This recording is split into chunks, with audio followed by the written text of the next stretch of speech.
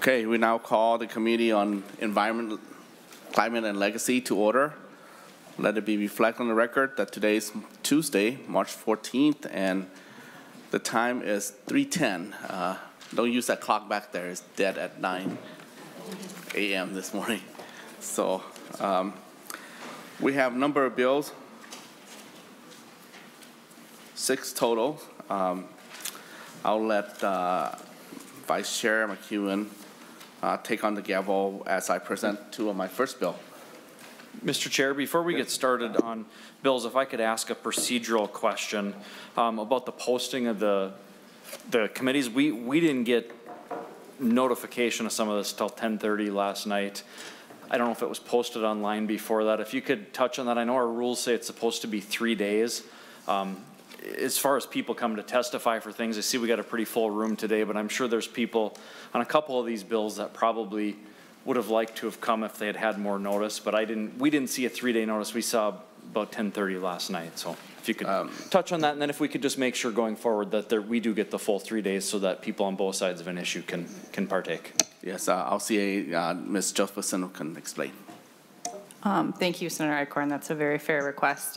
We sent the notice that went out last evening was because of additional amendments and documents that we received. So we added those documents to the agenda posting, and that's why we sent those out. And we did have a 5 p.m. deadline, so we got a few late amendments and handouts. So that's why we posted it or sent it out at that time.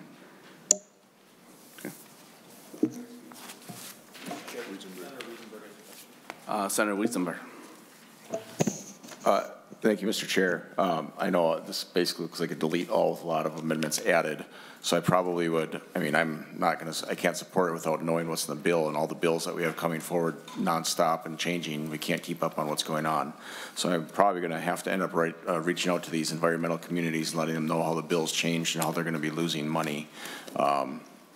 Just so you know, we need more time to go over these changes. Thank you very much. Thank you.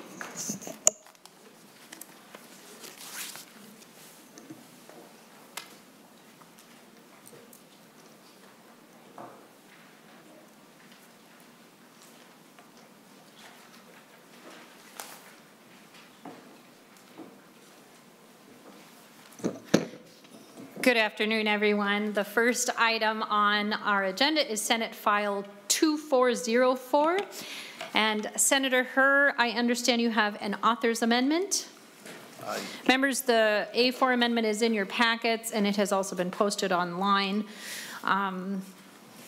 Senator Herr, yes, would you like to move to adopt the A4? Yes, Madam Chair, I'd like to move that we adopt the amendment A4. Thank you. Senator Herr moves the adoption of the A4 amendment. All those in favor say aye. Aye. Aye. All opposed say nay. No.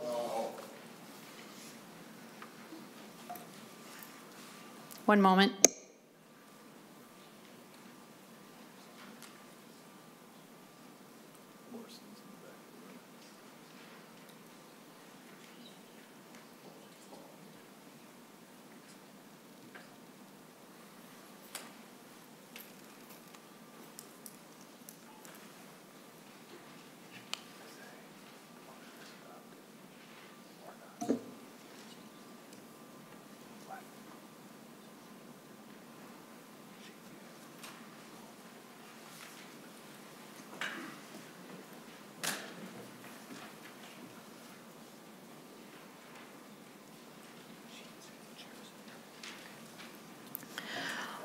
Thank you for your patience. The A4 amendment is adopted.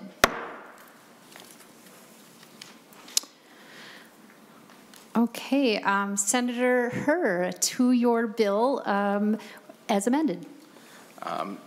Chair McEwen and members, the Environment and Natural Resource Trust Fund, or abbreviated as ENRTF, has helped fund important projects to conserve our land, air, water, and wildlife across the state of Minnesota for at least 3 decades. It's my honor to bring this bill before you today to reauthorize the constitutional dedication of lottery proceeds to the Environment and Natural Resources Trust Fund so that it could continue on to the future. The fund was created in 1988 with overwhelming support of voters and was rededicated a decade later, and again with overwhelming support of voters. Now the time is here again to ensure that this important source of funding continue.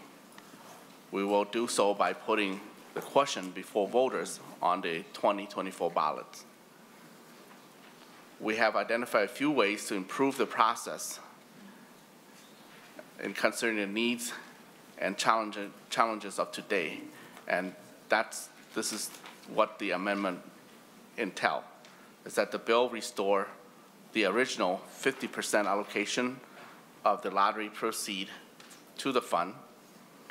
It allocates unclaimed prices from the state lottery to the fund, and it uses the additional revenues to establish a community grants program to be more accessible for communities and organizations across our state. I have several testify here with me in speaking support of this bill, Madam Chair. Very good, Senator Herr. And we have a list of people who we have signed up to testify. Would you like me to call them, or would you like to call up your own testifiers? You may call them, Madam Chair. Okay, very good. First, we have Dr. Carrie Jennings. And following Dr. Jennings, we have Chris Stevens. Welcome. Thank you, Madam If you would please introduce yourself and Yeah. any affiliation you'd like us to note for the record. We look forward to your testimony. Madam Chair, members, my name is Carrie Jennings. I'm the Research and Policy Director at Freshwater, a 501c3 nonprofit. Should I proceed? Yes, please proceed with your testimony, and I'll note for the record that the committee has reached quorum. Thank you. I'm here to testify in support of this bill and the amendment, and just tell you some stories about how I've seen this money being spent over the last decade or two. I do have an appointment at the University of Minnesota, and I think that the University of Minnesota does very important work for you. It's sometimes hard to get their attention because they're a major university, R1, so they play in bigger fields, and they get a lot of federal support for their research NSF money, which the legislature should be grateful for because that comes with 56% federal overhead to the state, to the university. But this money, this continuous fund source, has gotten the attention of researchers that are very high caliber to do work for the state. And I think that what we've seen over the course of this fund is the processes at the university changing to kind of match the funds here. It used to be that young faculty did not get credit for the work they did towards tenure if it was local funding and state projects. But that has changed in the department I'm associated with, so that these state projects are important. And I think that what we also see is that when you do give money to a university, they bring other resources with them. They often will get additional grants, additional federal grants to support the same projects. In the cases of the work I've done, it's sometimes tripled the budget that's come from the state. So we're talking $1 million from the state maybe and $3 million total on the project. We're also training faculty and students to work locally and stay in the community.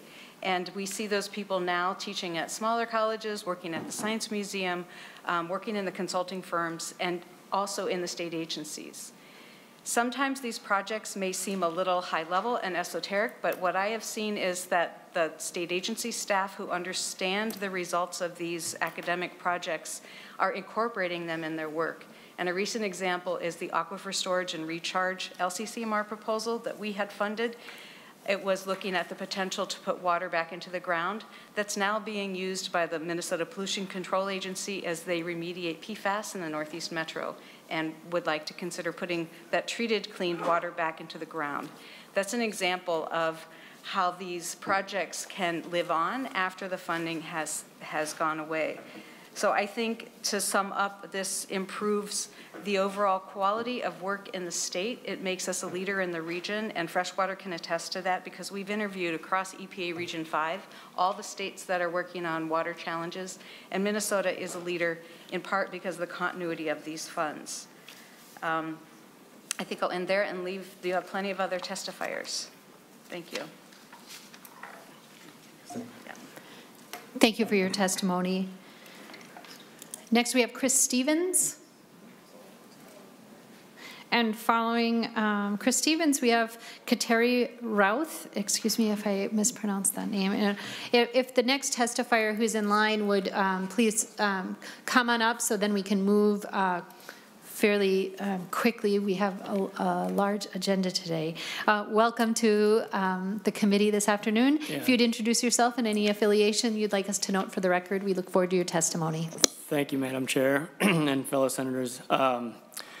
This is very exciting. Thanks for having me. My name is Chris Stevens. I'm the co-director of a neighborhood initiative called Frogtown Green. I'm a 23-year resident of the neighborhood in St. Paul that we're currently in, Frogtown. I just live 2 blocks away. Frogtown's named after a high number of amphibians that lived in the wetlands that existed here before development in the late 1800s, and I don't think we've seen a frog since.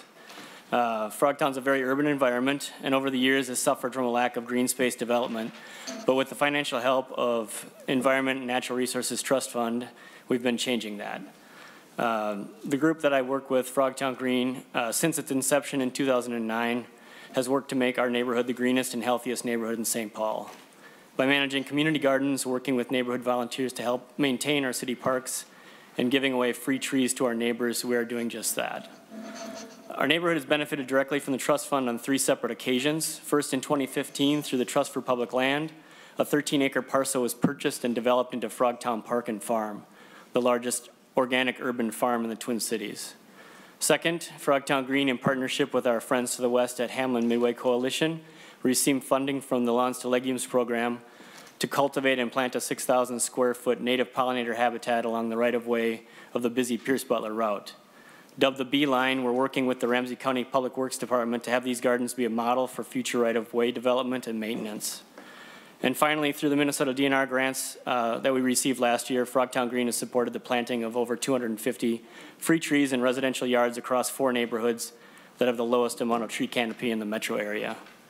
So you can see that even in a bustling urban neighborhood such as ours, these funds are being put to good use, and I encourage you to support the reauthorization of the constitutional dedication of lottery funds to the Environmental and Natural Resources Trust Fund. Thanks.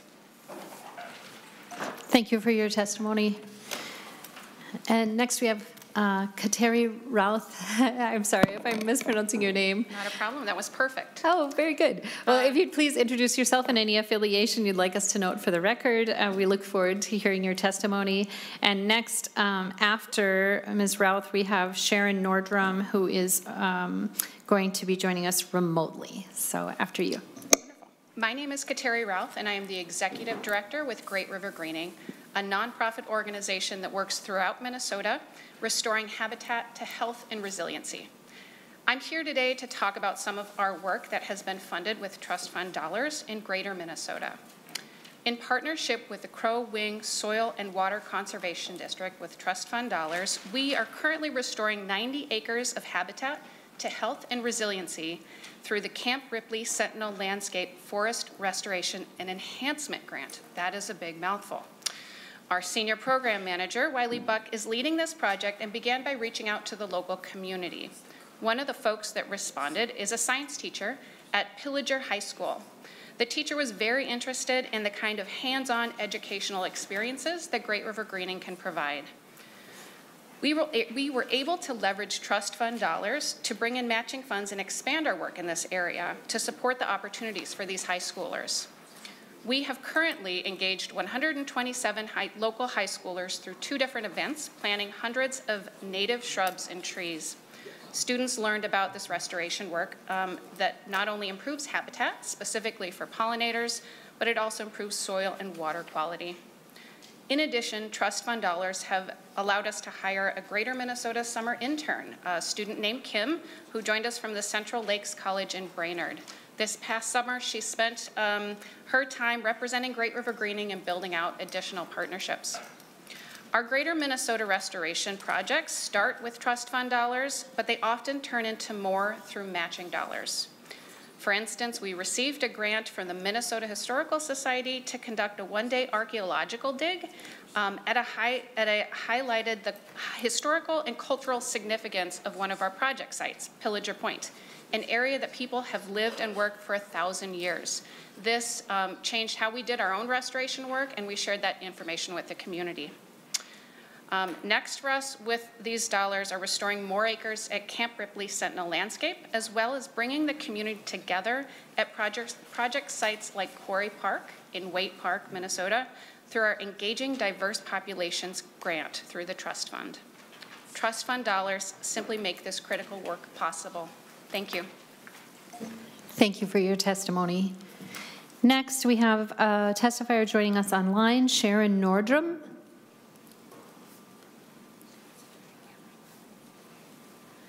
Hello, are you able to hear us? Oh, there you are. Yes, I can hear you just fine, thank you. Very good, and we can hear you, and we can see you as well. Thank you. If you would introduce yourself to the committee and any affiliation you'd like us to note for the record, we look forward to hearing your testimony. Thank you, Madam Chair. My name is Sharon Nordrum. My native name is Wabi Gigagi Ikwebik. It means white raven woman. I am an artist, a culture bearer, and a Red Lake band member. And I am talking to you from my home in LaPorte. I would have loved to have been there today, but things just did not work out so that I could be there. I am here to speak on support of the Senate File 2404 and why the community grants program is so important to me. I have been working with the Lottery Coalition for over a year now and building on the community grants program aspect of that bill. The LCCMR is a wonderful program, and I'm hearing all sorts of wonderful things that they have funded through the testimonies of those before me. But there are many barriers that the LCCMR has in place that makes it hard for smaller communities, tribes, and other BIPOC members to be able to access those funds. And one of them is the reimbursement process. Most organizations need to have funding in place for their projects and then wait to be reimbursed from the lottery funds. And the community grants program would not have that barrier in place, making it more accessible for smaller communities and tribes and those underserved populations to be able to access those funds. One of the things that was brought to my attention when I started this is that in the last 5 funding cycles, the LCCMR has not had any tribes get funding for any type of natural resource projects. And I feel that that is an area that has been unjustly underserved. Excuse me, I'm very nervous. I've never done this before, so please excuse my stuttering and stammering. I speak from the heart when I tell you that my people have been excluded from the natural resource areas. I am from the woodland people. Water in the woods are very important to me and to my community. And we should have every right to access funds to be able to fund projects that are important to us, not projects that the government agencies deem important to us, but projects that are important to us.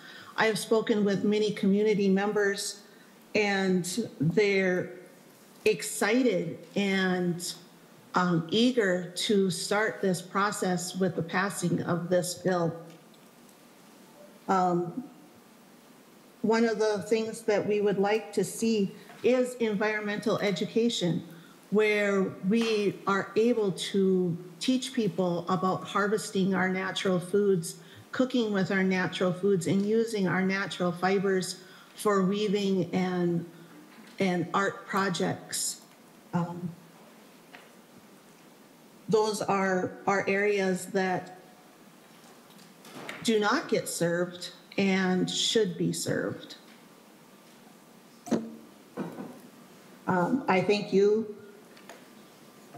Like I said, I'm very nervous, and so I'm just going to end there and tell you that I wholeheartedly hope that you realize the importance of the community grants program and the funding of this bill. Thank you. Thank you very much for your testimony, Ms. Nordrum, and we couldn't tell that you've never done this before. You're like a pro, so thank you very much. Appreciate it. Next, we have Nancy Jost, or Jost. I'm sorry if I'm pronouncing names incorrectly. Please feel free to correct me.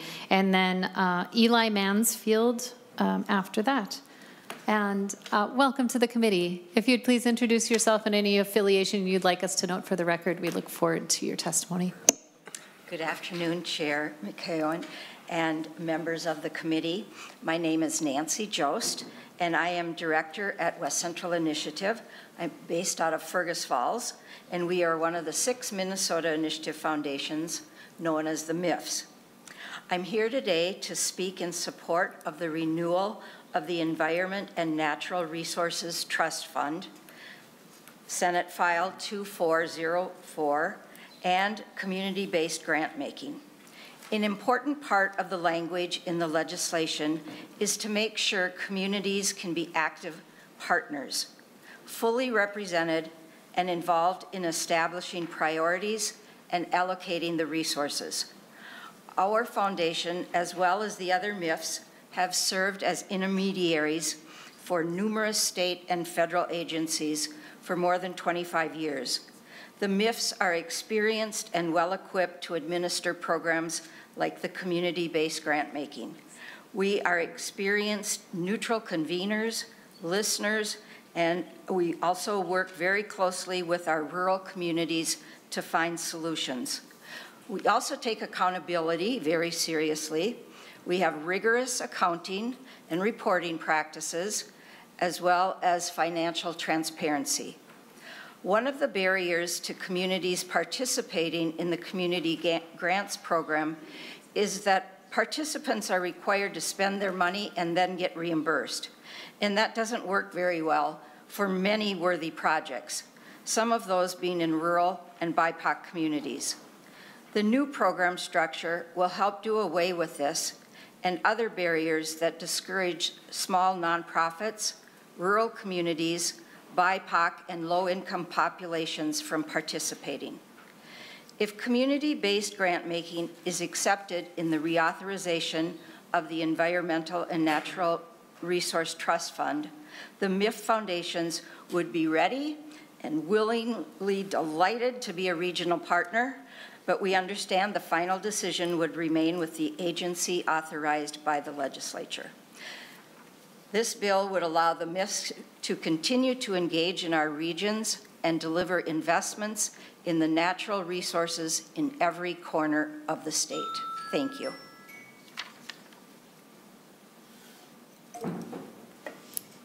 Thank you for your testimony. Next we have Eli Mansfield, and after that, Nels Paulson. Welcome to the committee. If you could please introduce yourself and any affiliation you'd like us to note for the record. We look forward to your testimony. Thank you, Madam Chair. Members of the committee, my name is Eli Mansfield. I am the board chairman for the Minnesota chapter of Backcountry Hunters and Anglers. Backcountry Hunters and Anglers is a national nonprofit organization. We're a conservation group focused on public land and public water access and advocacy. Our average membership age is 35 years old, and we have a very engaged group of volunteers from all across the political spectrum. we work not only for the present tasks that face our environment, but we also respect our outdoor heritage while looking to the future challenges that will face conservation. You know, Monday through Friday, I work in healthcare. In the evenings, on the weekends, every minute in between, I'm a conservationist. Myself and many of the other volunteers with backcountry hunters and anglers, our goal is to simply leave the wild places and wild things better than we found them. And the three ways we do that is improving access to public lands and waters, enhancing wildlife and wildlife habitat, and pursuing ethical fair chase. The trust fund provides extensive possibilities and opportunities to impact our environment here in the state of Minnesota, but I'm going to focus specifically on the conservation impacts. Our chapter in our organizational direction is guided by the North American model of wildlife. And the application and adherence to this model of wildlife management is directly responsible for the successful reintroduction, population growth of many species all over North America. Species that 50 years ago were on the brink of extirpation are now managed at population levels that are able to be sustainably harvested by members of our community. The North American model of wildlife conservation has 7 tenets. We have a pretty full schedule, so I'll just go over 3 of them with everybody. But the idea behind these are that if not working in synergy, if one of these is out of place, the entire system of wildlife management risks collapse. The 3 that I'd like to read for you, they demand funding and support in perpetuity to be active. Number 1, wildlife resources are conserved and held in trust for all citizens. Number 2, every person has an equal opportunity under the law to participate in hunting and fishing. And number 3, scientific management is the proper means for wildlife conservation. These 3 tenets, they focus on the equitable access to wildlife and conservation resources, not just in the North Woods in Minnesota or in the Wild West prairies. Every community has the potential to be impacted by the trust fund. Metro communities looking to increase opportunities at outdoors for their individuals. Suburban communities trying to understand how human impacts impact the landscape, impact wildlife. And rural communities looking to enhance habitat and enhance wildlife corridors that are vital to the state. I'm honored to serve on the board of BHA with many other volunteers, and one of those volunteers is Ellen Candler. Ellen is an individual who has dedicated her life and her work to conservation and is someone who has been a direct recipient of these funds. Her current work focuses on wildlife and specifically how scavengers actually go to areas that hunters have harvested an animal and then field dressed the animal and left the remnants there. This partners hunters as citizen scientists to have trail cameras or game cameras set up on these sites to then monitor and collect data on how animals are interacting with these remnants, with each other. And these are important species. These are eagles, wolves, coyotes, deer, fox, you name it. Ellen has probably seen it come across one of those areas. Ellen has also pointed out, and we've heard already today, the importance of drawing leading wildlife and ecological researchers to our state. Seeing the support, not just from the community, but from agency and from the legislature is vital to continuing to do that. There are thousands of individuals across Minnesota who want nothing more than to leave the land and wildlife better than we found it. Their ideas and their projects need funding, and they need the support of this committee to get this to ballot, to find the support of the community and agency. With your help, Minnesotans can continue to advance environmental and wildlife resources. They can advance these projects that'll have indelible impacts on our state for years to come. So, Madam Chair, members of the committee, thank you for your civil service and for your time here in considering Senate File 2404. Thank you. Thank you for your testimony. Next, we have Nels Paulson. welcome to the committee. If you'd please introduce yourself and any affiliation you'd like us to note for the record, and we look forward to your testimony. Good afternoon, Madam Chair and Senators. My name is Nels Paulson, and I work at Conservation Minnesota as the Policy Director. At Conservation Minnesota, we've been helping support the working coalition of several dozen NGOs and interested stakeholders in pushing to renew the state lottery dedication to the ENRTF. You can see a few dozen members of the working coalition listed on the back of the one-pager that starts with the title, Continuing the Tradition. We've also been collecting the names of government entities and non-government organizations who agree that the ENRTF constitutional dedication should be on the ballot for voters to approve in 2024. I think we are approaching 80 entities who've signed on, and most of those are listed on the 3-page document that starts with support the reauthorization of the constitutional lottery dedication to the Environment and Natural Resources Trust Fund. Finally, we are excited about the new community grants section to increase the equitable use and access to state lottery proceeds via the ENRTF. I urge you to take a look at both the letter of support and the one-pager with quotes on the back in your packets. With that, I'm happy to stand for questions. Thank you for your testimony. With that, that concludes the list of testifiers that we have for this bill. And so we will, at this time, move toward discussion and questions from our members. Members, yes, Senator Green. Thank you, Madam Chair. I had a lot of reading last night, so once again, the amendment did come in late, and so maybe we can spur on some more questions as we go through it. But from the testifiers, too, it sounds like with this commission or council that's going to be formed, that's going to transfer the way the LCCMR is allocated. So is this going to be a separate source of funding, or is the traditional LCCMR way of doing things where they actually pick the projects and bring them to the legislature for approval? Now it looks like we're just going to hand the money over to the council and they're going to give grants out without legislative approval. Is that how this is going to work? Yeah. Senator Herr? Senator Green, you are correct. We're gonna this will be a separate fund, but we're gonna conduct similar to LCCMR in some degree.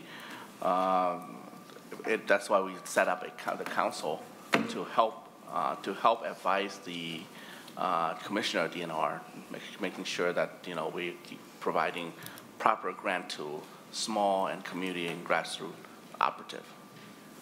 Senator Green, follow up. Thank you, Madam Chair. Yes. So how do you propose to split the money? Because I don't see that in here. Senator Herr, or I'll note you also have your expert, Mr. Paulson, with you as well. Senator Green and Madam Chair, the 5.5% from the trust fund is still going to be moved through the regular LCCMR process. It's a new 1.5% from the trust fund is going to go to the community grants. Senator Green. Okay, thank you, Madam Chair. So is that where you're getting the other, with the 50-50 split now? Is that the money you're talking about? So it's that extra 10%? Mr. Paulson? Yes. Okay. As well as unclaimed lottery, unclaimed lottery prizes too. Okay, so what before was going into the general fund now will be going into a special thing. And then, okay, on this council, then, I'm sorry, Madam Chair. After you, Senator Okay. Green, thank you. With the council and the way it's set up, it sounds like this other 1.5%, which when this was approved, it was for clean water. Now it looks like it might be going into maybe some arts. Is that what I'm hearing from the testifiers on these grants? We can go ahead to Mr. Paulson or Senator Herr, but I'll also know that we have Senate counsel here who can speak to some of the questions on the bill. So with that, I can defer Senator Herr to you, and we can hear from whomever is best suited to answer a question. Senator Green, I know the arts is always part of our facet of life, and I'm sure there will be some portion, that will be related to arts, but it's not necessary that will go to art. It will be an environmental priority first, as arts will be part of the, maybe circular around the project. And we don't know yet who's going to submit the proposal and what type of proposal will be submitted in, and that's why we put a advisory board, advisory council in place. And perhaps Mr. Stanley can explain further. Very good, Mr. Stanley. Madam Chair, members, Senator Green, if you look at the bill as introduced on page 1, line 22, you'll see that that is where the increase in the amount that can be spent each fiscal year from the trust fund is being increased by 1.5%. And then if you'll turn to the amendment on page 2, on lines 8 through 12, you will see where there is an appropriation of that additional 1.5%. And so, as has been sort of discussed, the original 5.5% for the existing LCCMR process will remain in place and will be handled in the same way it is now under Chapter 116P. And the new language that you see in the amendment will govern the disposition of the additional 1.5 that is going to come out of the, or that can be appropriated from the trust fund annually. Thank you. Go ahead. And Madam Chair and Senator Green, I'll also note that as far as the change of the money going into the trust fund, the extra 10% of the lottery proceeds that was mentioned, that goes into the trust fund, not into a new fund. So that instead of 40% going into the trust fund, it would be now 50%. So that's about roughly 10 million. And then there's also section, the Article 2 of the bill would have the unclaimed prizes also going into the trust fund, not into a new fund. So there's basically another $20 to $23 million per year that would be going into the trust fund, and then the amount is appropriated from the trust fund. So we're not creating any new funds here, or the bill is not creating any new funds. It's just putting additional money into the trust fund and then appropriating additional money out of the trust fund. Senator Green, follow up. Yeah, thank you, Madam Chair. Then to that point, so doing the math in my head, you guys got the numbers over there. We're going to be over 100 million now in this account from the proceeds from the trust fund now to be spent, and then 1.5% of that the whole thing then would be going into this new council for grants. Is that correct? Mr. Mueller? Madam Chair and Senator Green, my estimates are that this 1.5% would generate about $22 to $23 million of new appropriations coming out of the trust fund, starting in fiscal year 25. Senator Green. Thank you, Madam Chair. I'm not going to keep on that because I think that I'm going to have to see those numbers because they're not adding up in my head. So I need to try to figure that out with the extra that you're putting in there. But Madam Chair, then back to the testifiers or the author. Yes, after you, Senator Green. One of the other parts of the bill, Senator Herr, is that in the past, some of this money from the LCCMR has been used for water treatment. And we know for a fact that a lot of the problems that we have yet in our waters, because the outstate has done a very good job of cleaning up, but a lot of the pollution that's coming is coming from point source, which is our cities and water treatment plants. Is there a reason why that's excluded in this new bill, this new language? Senator Herr. Yes, Senator Green, thank you for your questions. And I think going forward, and I don't know the history that well, but I think going forward we need to have a robust bonding bill that could deal with water treatment, and that's something that I'm concerned as well, even though I represent the metro, because it's all in a crucial part of our state where small town, large land mass, and also, agricultural area. So I do want to make sure that we have adequate funding, but it will be under different jurisdiction like bonding. And I wholeheartedly will support if it go to that route. Senator Green. Thank you, Madam Chair. Just a comment then. It's always good to hope, but when these things were approved to begin with, one of the things that both this and the legacy amendment were approved on was that we told the people of Minnesota that we were going to be passing these and taking their money and we're going to use it for clean water. That's what we said. And that was the reason that I think the people of Minnesota voted for these.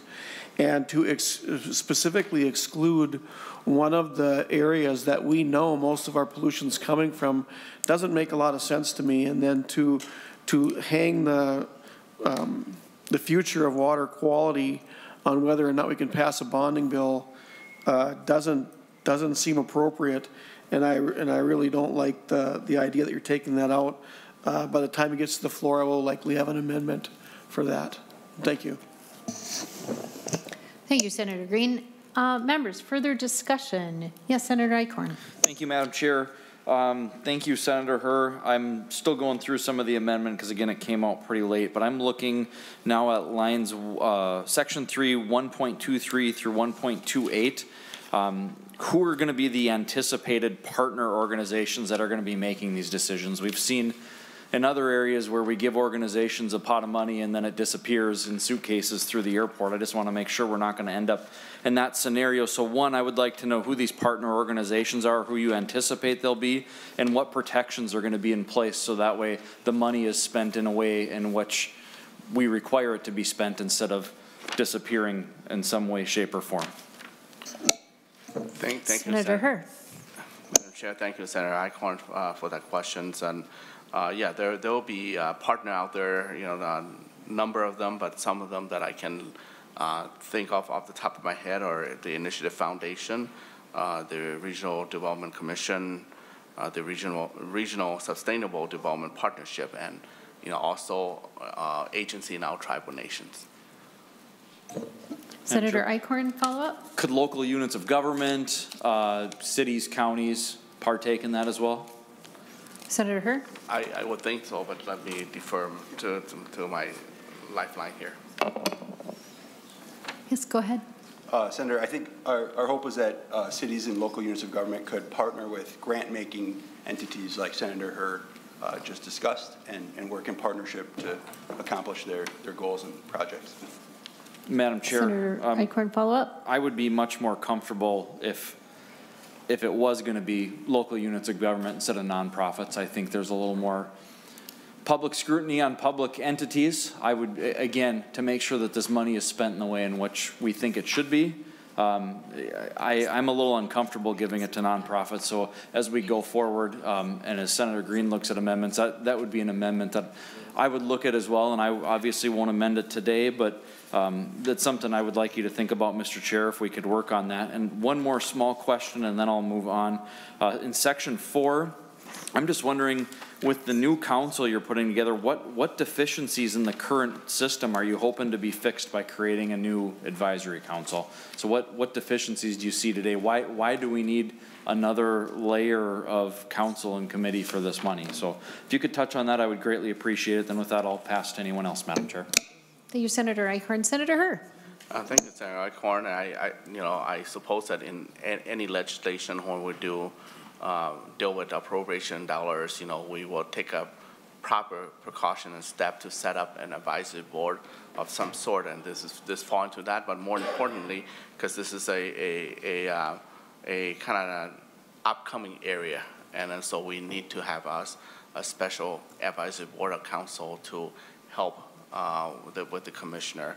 Although member who serve in the council could serve in number of board and area as well, and that could be overlap in some degree. There may not be restriction to, like, if you serve on let's see, on board of Bowser, you're not limited. So that dynamic itself will be determined later. Thank you for the question. Thank you, Senator Herr. Members, any further questions or discussions on Senate File 2404? Yes. Senator Morrison. Thank you, Madam Chair. No question, I just want to thank you, Chair Herr, for leading with this effort. This is such an important part of our heritage now in Minnesota, and I'm grateful to you for your leadership in continuing this forward. Thank you. Thank you, Senator Madam Chair. If I may speak, I appreciate Senator Morrison for giving me my moral support. It's very encouraging, and you know, I'm honored to take the lead on this legislation as well as other legislation that have been left behind as well. So, very good. Thank you very. Yes, Senator Kunish. I'm very sorry to speak after you. I didn't know you were going to jump in so quickly, Senator. But I think it's really important. And if you look at a lot of our lottery tickets, you know, the design of them really illustrates how important it is, or how significant it is to our state that these funds that are coming from the lottery system are going to something so important as our environment. When they buy that lottery ticket, they can be assured that they are funding projects for the environment, and that this reauthorization really places the values, and we value the environment. We value the water, the skies, the lands, the recreation, all of the things that those lottery dollars are going to. And this language is really making it clear and ensuring that more of the proceeds are going to the right place in the right way. Sometimes we have to tweak legislation. I think this is the third time that we've had to renew this, if I'm not mistaken. And every time, you know, we've taken it to the people and we've let the people decide.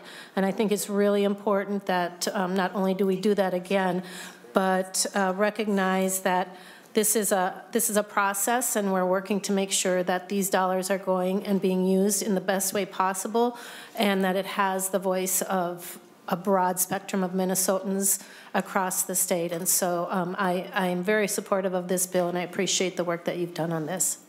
Thank you, Senator Kunish. And I have Senator Green. Thank you, Madam Chair. And thank you, Senator Kunish, because there was another part of this bill that I had kind of skipped over, looking at the other issues on it.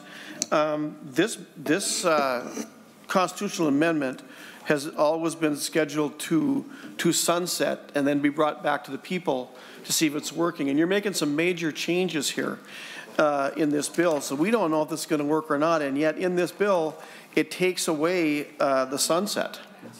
And I'm wondering what the thinking is behind that when on the other ones that we have also, there's a sunset on them so we can make sure they're working. Because once this is in place, it's very hard to go back and change something in the Constitution. So is there a reason that was eliminated? Senator Herr. Senator Green, thank you for that question. This is the beginning, you know. This is the third time, but it's the beginning of this bill, and this is the first time we're here in the committee. And I want to start, you know, with meager being first. So then I want to begin with not having the sunset just yet. I want to have further discussion moving forward. Although there's no sunset, doesn't mean that legislation cannot be amended as we move forward. If it doesn't improve, or it doesn't, you know, if it's not effective enough to the degree, I'm pretty sure legislators of the future will, you know, call in and make amendment and then repropose this amendment again to the ballot. Senator Green, follow up? Yes, just one. I guess it's more of a comment. The truth is, Senator, that once this is in the Constitution and with no sunset, then you don't just change it. The legislature can't change it. It is in there, and probably for perpetuity, because you'd have to go back and bring it back to the people again. And that's why the sunsets are so important on these kind of amendments. And so I hope you would reconsider and leave that sunset in. Thank you.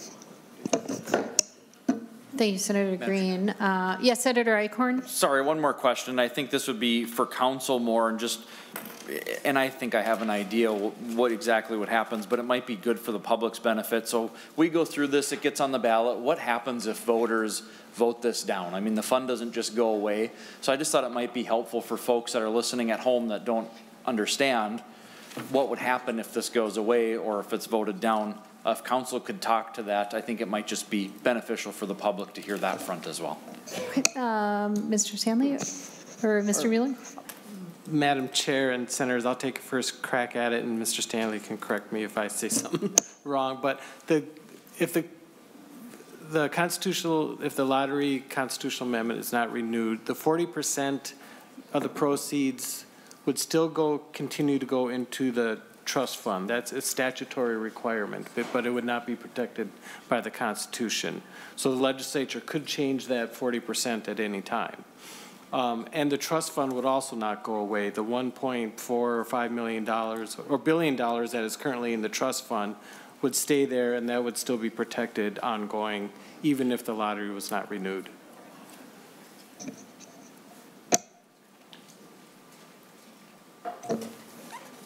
Thank you. Okay. Senator Herr, would you like to offer any response or any closing comments before we move the bill? Madam Chair, appreciate the engaging discussion from members, and thank you for many voices of support, including members and also testifiers. This is a bipartisan bill, and also regional representative too. We only have 5 slots as co-author of this bill, so we're trying to be as inclusive as we can. So again, it's a bipartisan and also regional representative. So Madam Chair, if you allow me to motion my bill to, I don't have the language here with me, but motion it to be referred to state and local government for this on the Senate file 2404. Very good. Thank you, Senator Herr. Senator Herr has made, excuse me? Madam Chair, if I may, I would like to amend the motion if I could. Make a motion to amend the motion. What is your motion to amend the motion, Senator? Madam Chair, I would move that Senate File 2404 pass without recommendation. I think because of the changes we see in the amendment, I think there's still a lot of concern about it. I don't want to stand in the way of it moving today, but I do think those concerns should be voiced. It should go on to the next committee and continue to have that conversation.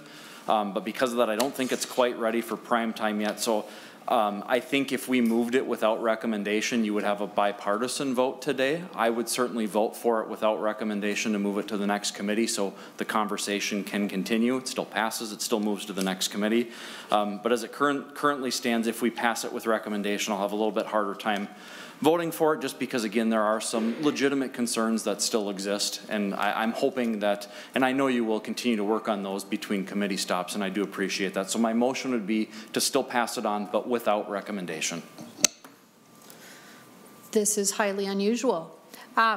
Senator Herr, I will ask if you have a reaction to Senator Eichhorn's motion to amend your motion. Senator Eichhorn, I'd like to ask the advice of our council to see if that will deter our process in any way, or whether that's this is a precedent in the process. Mr. Chair, excuse me, and Senator Eichhorn and Senator Herr, you can move, the committee can move a bill with or without recommendation to its next stop, and the place that receives, the committee that receives the bill can act on it in the same way that it could act on a bill that received a different recommendation. So the answer, Senator Herr, is that if the committee decides to move this bill as amended without recommendation to the next stop, that should not affect the anything that happens in the committee once it gets there. Senator Herr. Madam Chair, one more question to the council. Would that be that we are required to bring this bill back to this committee if it's not recommended? Mr. Stanley. Madam Chair, Senator Hurt, no. Whether or not the committee decides to move it with a recommendation or without recommendation does not affect whether or not it has to come back to this committee or go to any subsequent committee. Senator Hurt. And Madam Chair and Senator Aquatic, being that this is the first time we have to talk about the language of the motion, and this is new to me. I feel and I shouldn't be too rigid about it, but I know that you will participate. I would rather we just move it, recommend it forward, and I will work with you as minority lead and trying to make sure that the languages fit into your need as well. Senator Eichhorn. Thank you, Madam Chair and Mr. Chair. My motion will still stand. Again, if we move it without recommendation, you'll have my vote today. Otherwise, I'm going to oppose it today. But otherwise, I will continue to work with you. I want to get this right. I know Senator Green wants to get this right. I think the state of Minnesota wants us to get it right. And because of those legitimate concerns, I do feel that this would be the best path forward to still show our concerns publicly without stopping the process. So that's where I'm at. My motion does stand. Thank you, Senator Eichhorn. And Mr. Stanley, we will take a vote then on the motion to amend the motion is the proper step. Thank you. All in favor of adopting Senator Eichhorn's motion to amend Senator Herr's motion, please say aye. Aye. All opposed, please say nay. No. Nay. Nay. Senator Eichhorn's motion is not adopted. On to Senator Herr's motion. Senator Herr has made the motion that Senate File 2404 as amended be recommended to pass and re-referred to the State and Local Government Committee. I would like to request a roll call on that vote, if I may, and I would also request that it be published in the Journal.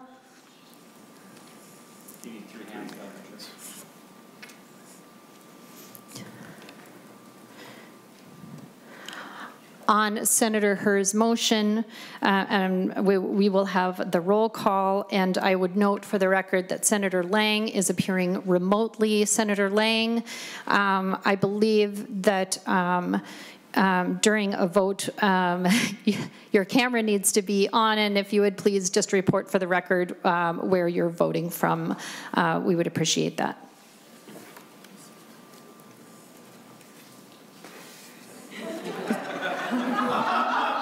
Hello, Senator Lang, we see you. I will be joining in my car driving up to Duluth in a little bit, so you'll not be alone up hearing from your car. But could you just tell us where you're voting from? A back road. Are you in the state of Minnesota? Oh, yes, I am. We'll call that good. Thank you, Senator Lang. Okay, would you please take the roll? Chair Hart? Yes. Senator McEwen? Yes. Senator Eichhorn? Senator Green? Senator Hauschild? Yes. Senator Hoffman? Aye. Senator Kunish? Aye. Senator Lane? Aye. Senator Morrison? Aye. Senator Wiesenberg? Madam Chair, Senator Wiesenberg is presenting in another committee. Thank you.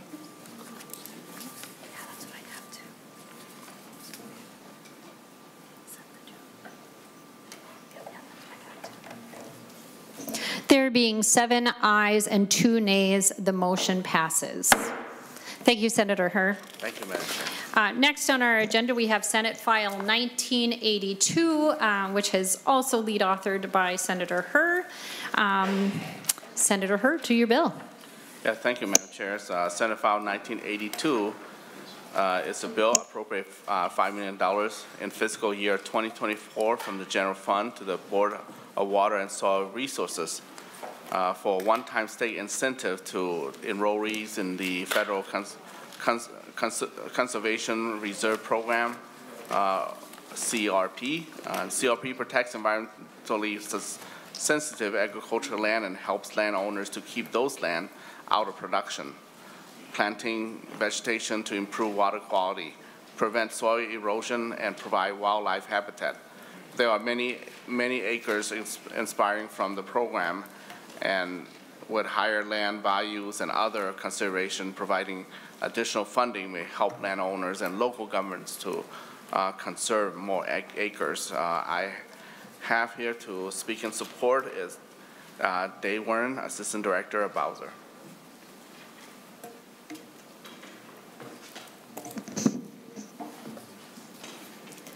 Welcome to the committee.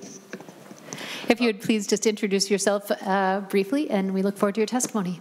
Certainly. Good afternoon. My name is David Wyrens. I'm the Assistant Director with the Board of Water and Soil Resources. Here to just provide some information on the bill and to be available for questions that the committee might have.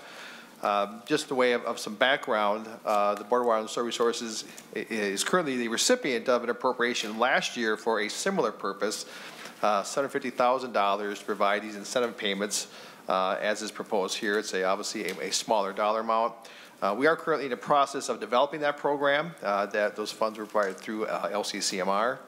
And we anticipate going to our board to get that program actually authorized and implemented here yet this spring, with work beginning this summer as well too. So we are approaching this initial effort as a pilot, and would use that to inform what we would do with this larger appropriation should that be enacted into law by the governor following legislative action.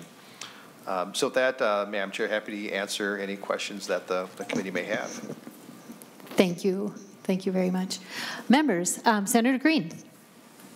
Thank you, Madam Chair. To the testifier, so you said $750,000 last year to do a pilot program, but you haven't implemented the pilot program, and so now you're asking for $5 million more before you even started the program. Is that what's going on, or before you even finished the getting everything ready?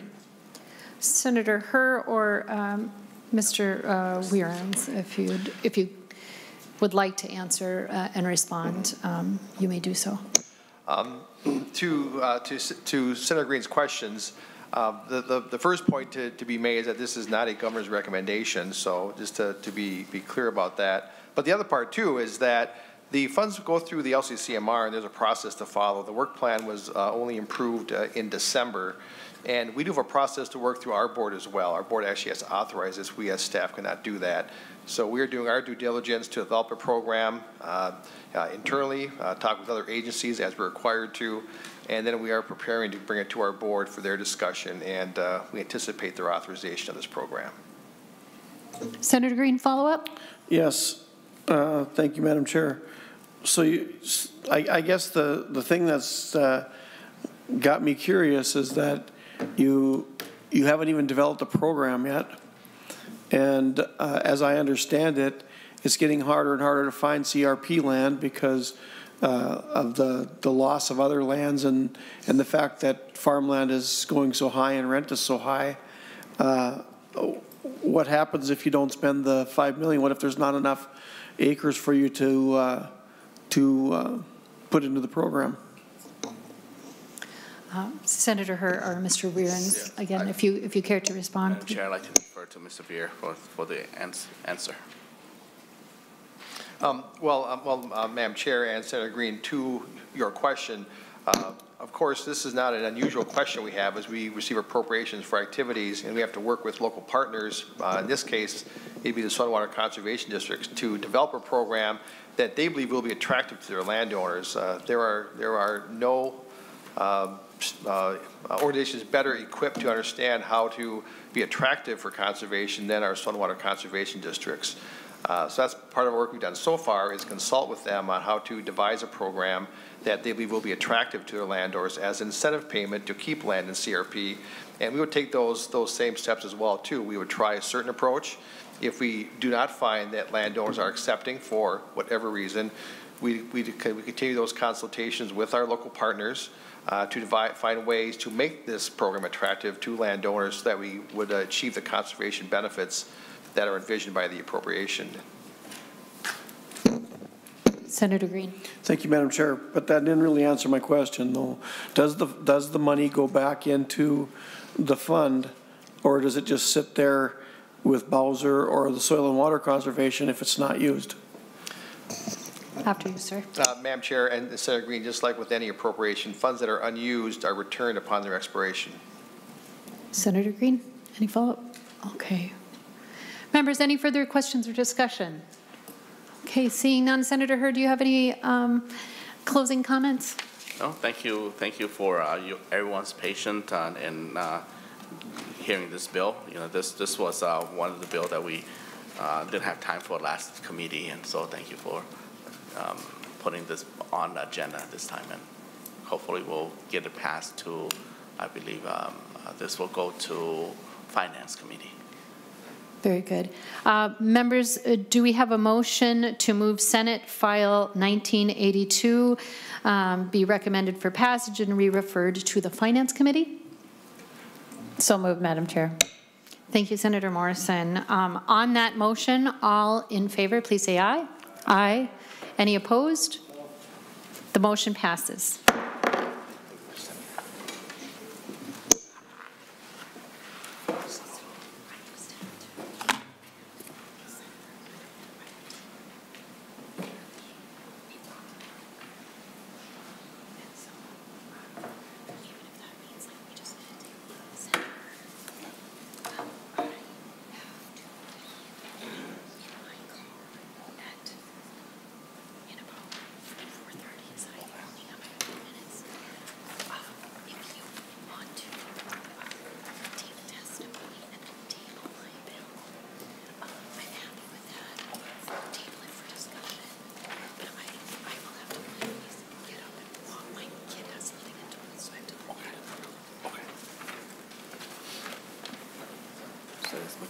Bill next. Okay. All right. Next bill on the agenda is Senate File 68, Senator McEwen bill, reporting of fish kill requirement and protocol development for state response.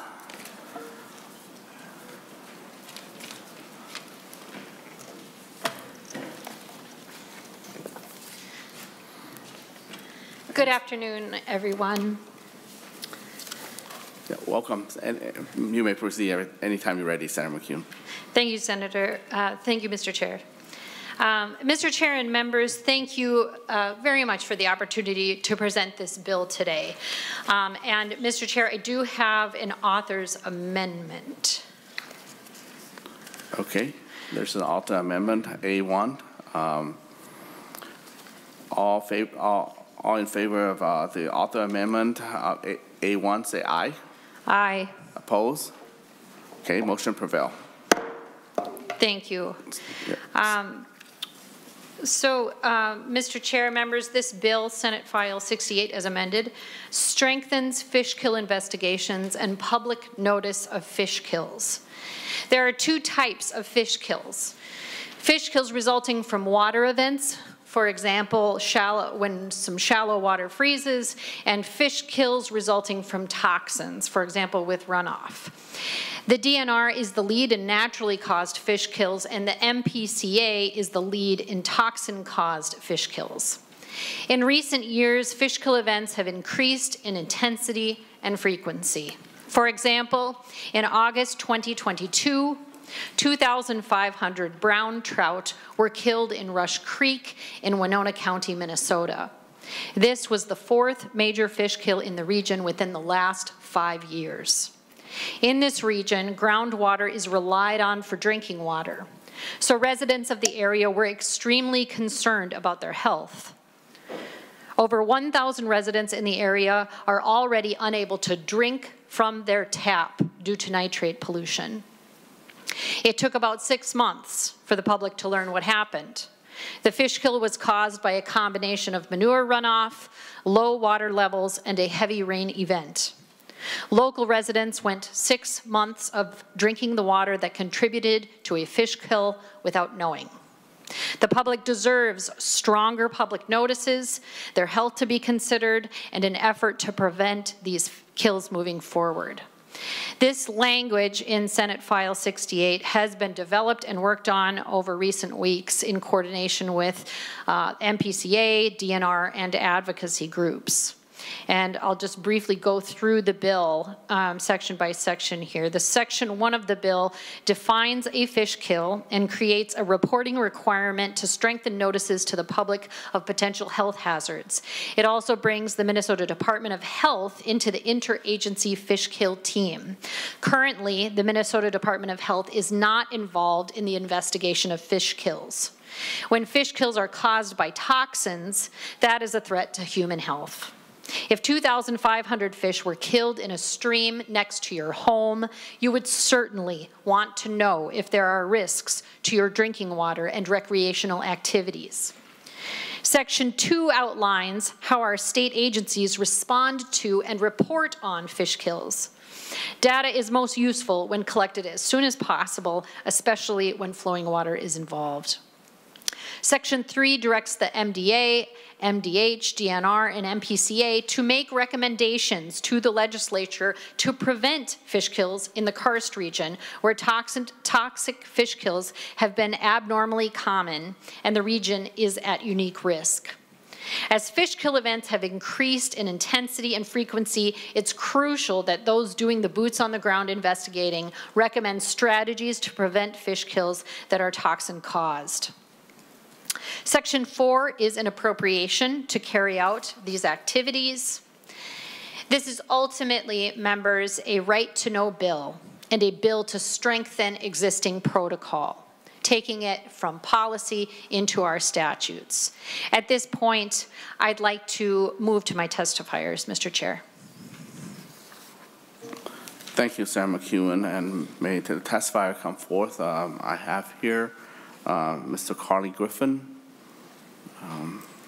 and Jeff Broberg. Maybe both of you can just come forward. Oh, okay, all right. Jeff's online, so we'll call on Jeff after Ms. Griffin. Ms. Griffin, please state your name for the record. Thank you, Chair Herr. My name is Carly Griffith, and I am the Water Program Director at the Minnesota Center for Environmental Advocacy. MCEA supports Senate File 68 because it acknowledges that Minnesota's current fish kill response is inadequate to the scope, scale, and severity of the problem and needs to be updated through a comprehensive interagency protocol. We need a protocol for several key reasons. First, the current fish kill guidance has not been able to effectively address the sources of contamination. And in areas like the karst region, as Senator McEwen outlined, fish kills have in fact increased in frequency and intensity over the past 8 years. Second, the current guidance minimizes the public health risk of fish kills. Fish kill events are a dramatic symptom of the widespread contamination of surface and groundwater resources in areas like the karst, largely from agricultural land management practices. In places like the karst where there's strong surface and groundwater connectivity, a fish kill event is a strong indicator that groundwater resources may also be contaminated. Because groundwater provides domestic water supplies for private well owners and municipalities, public health must be a part of Minnesota's fish kill response. The bill has specific provisions to more effectively address the sources of contamination. For example, it requires a rapid response team to travel to the site to collect samples within 24 to 48 hours. And this mirrors the toxic spills response that's already in place for the Minnesota Pollution Control Agency. It also broadens the data collection procedures to include samples not just from the surface water in which the fish kill occurs, but also tributary streams and private wells with landowner consent. This is critical because with fish kills caused by contaminants, the source of the contamination may often travel overland or underground before it reaches the surface water. These steps will increase the likelihood that the interagency team can identify the actual sources of the contamination. But the bill goes further and addresses the inadequacy of the current fish kill response from a public health perspective. It requires the protocol to include a communications plan with a health risk assessment that will notify potentially impacted downstream users of the surface water of potential hazards, as well as those in the vicinity whose public or private water supply may be impacted. Finally, the Senate file directs the interagency team to submit the report to the legislature, as Senator McEwen outlined. And this is key because while the protocol will help improve the state response when a fish kill occurs, this step will help us address the actual sources of contamination to prevent fish kill events in the future.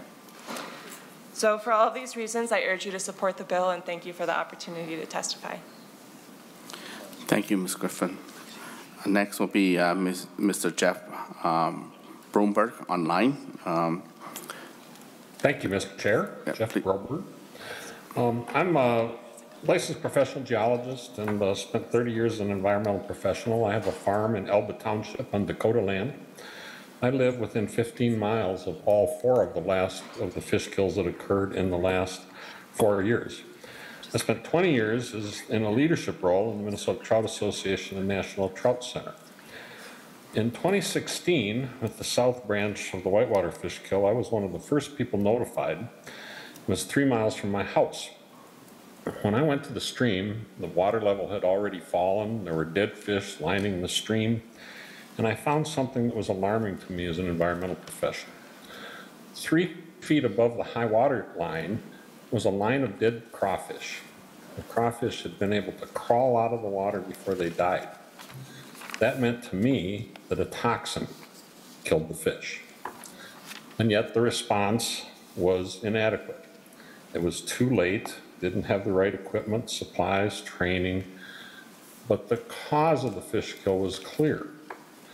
It was a combination of manure application in waterways over cut hay, aerial applications of toxic fungicides, and a heavy rain. The same thing has happened in all 4 of the recent fish kills. But what I really want to stress is fish kills are a symptom of bad water quality.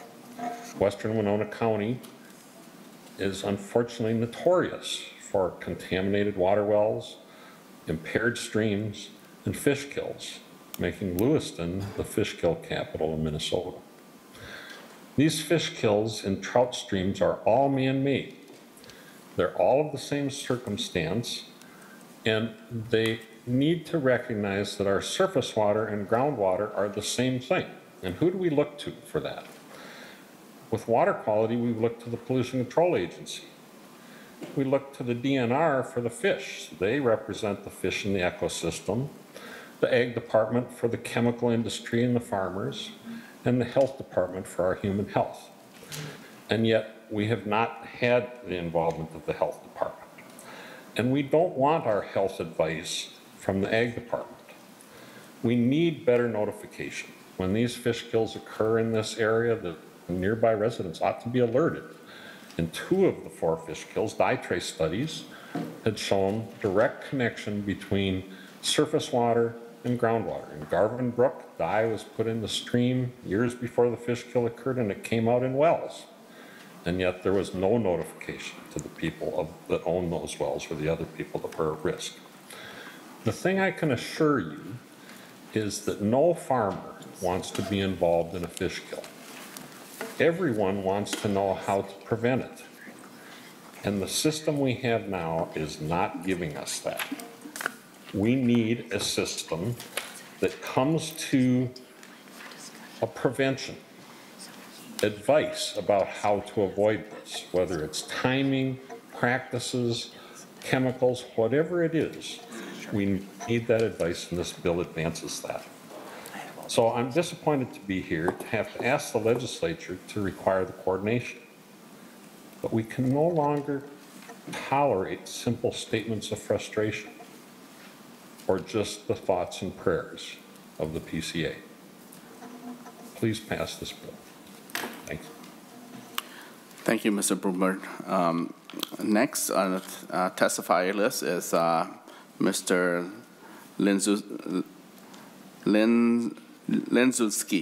Linczewski from Minnesota. Linczewski? Yeah. Sorry, Mr. John Linsky from Minnesota Trout Unlimited.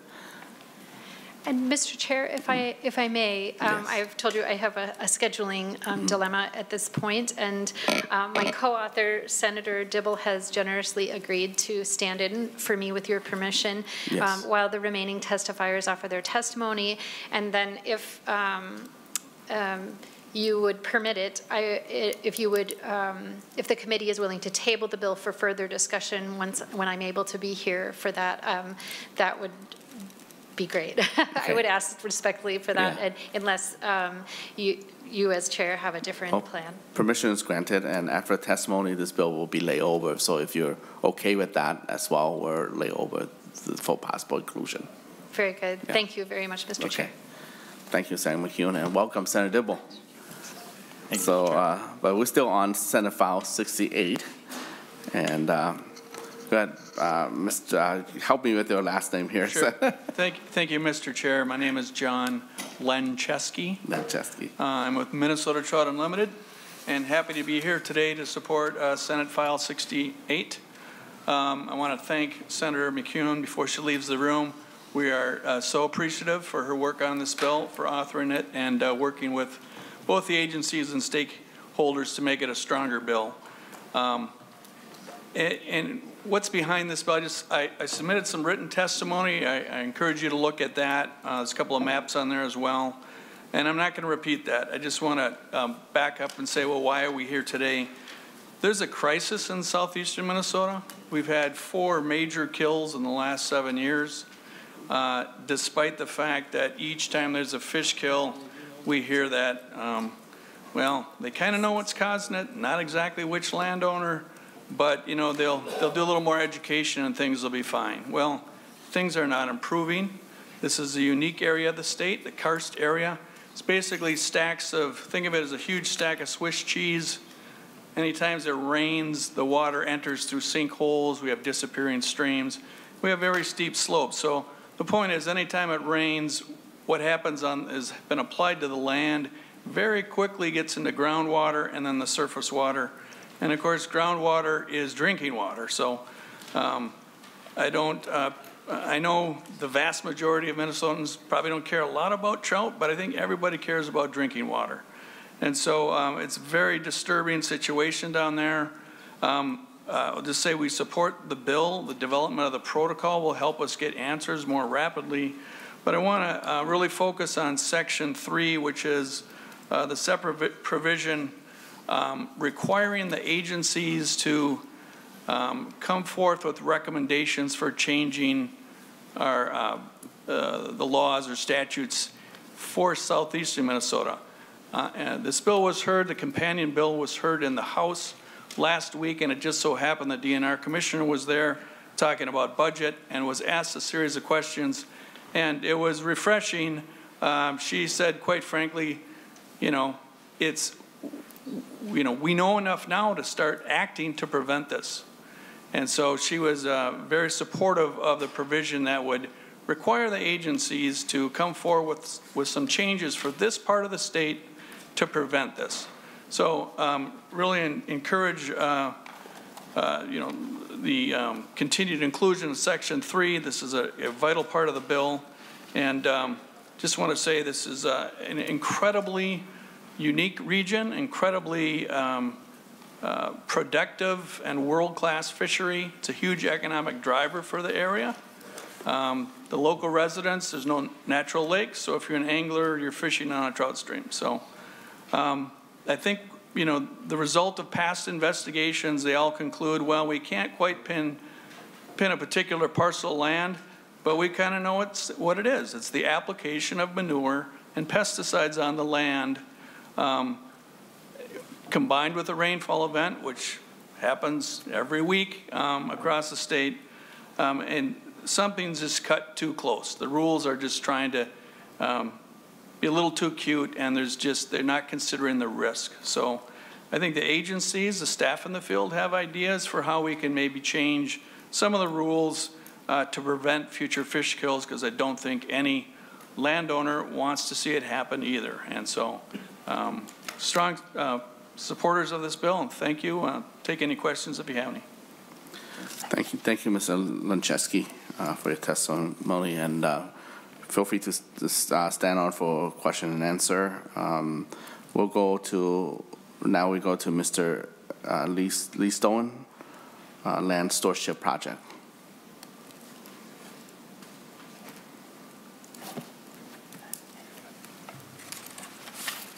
Welcome. Please state your name for the record. Mr. Chair, members, good afternoon. Thank you for this opportunity. My name is Leland Stowe. I'm a 62-year-old father and grandfather. I'm an avid fly fisherman from Apple Valley, longtime member of Trout Unlimited, and new member of the Land Stewardship Project Steering Committee in Lewiston. Last summer, I took out my 6-year-old grandson, Easton, out on his first fly fishing trip to Rush Creek, the one that got killed. This is him. His dad came along too, and the night before in my backyard, we practiced the "hello, it's for you" basic fly casting technique. The following day, he caught a brown trout on about his 5th cast on a fly by himself, and he netted it himself. He was so proud. His smile said everything. This is that picture, and there's a fish in that net, right? He loved seeing the trout in the crystal clear water. He couldn't believe the number of fish present. He loved seeing the insects and wading in the intimacy of the moving water. We took so much for granted that day, thinking we'd come back to live the same idyllic scene another day. Not so, because 2 weeks later, 3 weeks later, my neighbor told me that Rush Creek, a mile of it, had been killed off. I was moved to action, wanting to prevent further fish kills. I dug for information, and I was shocked. As you've heard today, there's about 1,000 people in Winona County whose well water is tainted with nitrates. They cannot drink it because of nitrates. I want to return to the creek with Easton. I want his children and their children to return also and experience that same kind of idyllic day and see a kid smile after netting his first fish on a fly. And we must not forget the 1,000 or so people in Winona County who cannot drink their well water because of nitrate. We must act. So I ask that you support this bill. It will help us to more fully understand the reasons for fish kills in delicate places like Rush Creek. It lends transparency to the investigative process and lays out responsibilities. Importantly, by supporting this bill, you are also safeguarding people's health, that they may, through common sense notification of those downstream, so they may test their water before drinking it. Thank you for supporting this bill and for the opportunity to speak. Thank you, Mr. Stone. Next on our testifier list is Sean Carroll, Land Stewardship Project.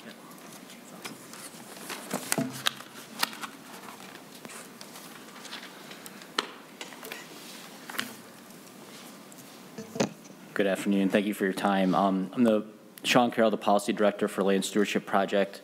I'll be brief. I'm here to speak on behalf of our thousands of members across the state, mostly farmers, rural community members. When the Rush Creek fish kill happened in southeastern Minnesota last summer, it was a big deal to rural community members there. And community members engaged and took action.